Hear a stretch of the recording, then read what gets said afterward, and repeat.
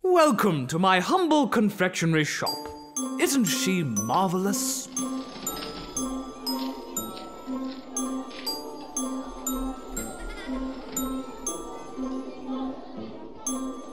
The importance of lollies to a child's development can't be overestimated.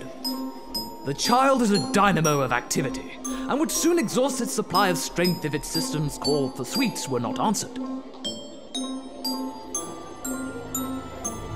Recently, I was highly inconvenienced when a constable visited my place of business and accused me of undertaking the nefarious practice of adulterating my confections.